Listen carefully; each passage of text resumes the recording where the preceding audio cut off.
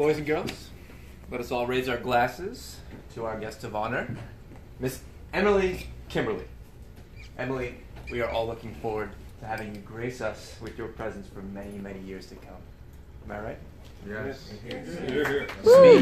Speech. Speech.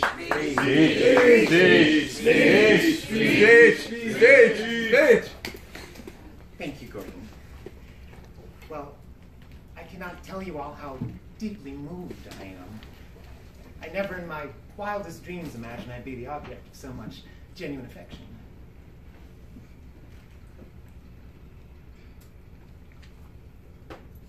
It makes it all the more difficult for me to say what I'm now going to say.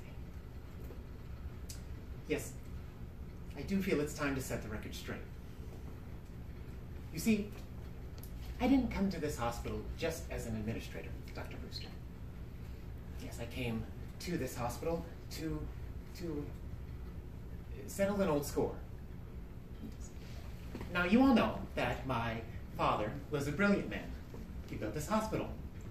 What you don't know is that to his family, he was an unmerciful tyrant, an absolute dodo bird. He caused my mother, his wife, to drink. In fact, she went riding one time and lost all her teeth. And the son, Edward, became a recluse.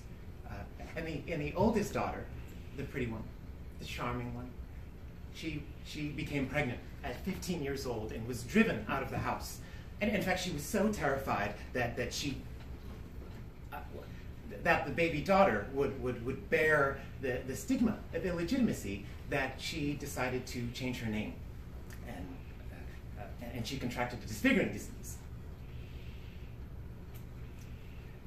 After moving to Tangier, which is where she raised the little girl as her sister. But her one ambition in life was to become a nurse. So she returned to the States and joined the staff right here at Southwest General. Well, she worked here, and she knew she had to speak up whenever she saw injustice and inhumanity.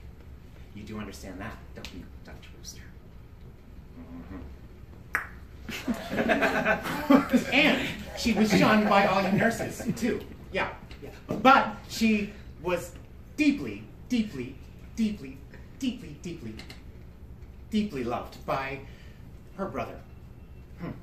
It was this brother who, on the day of her death, swore to the good Lord above that he would follow in her footsteps and just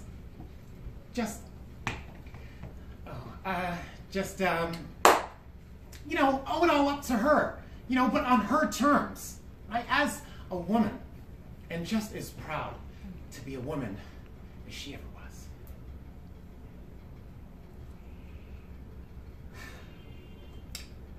For I am not Emily Kimberly, the daughter of Dwayne and Alma Kimberly.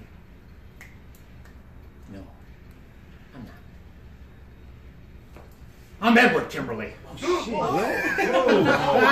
The recluse brother of my sister Anthea. Oh my God. Edward Kimberly, who has finally vindicated his sister's good name.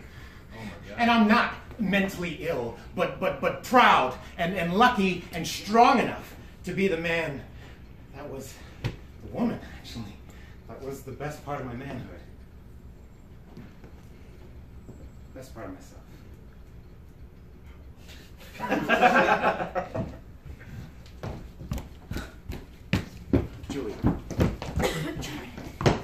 Julie.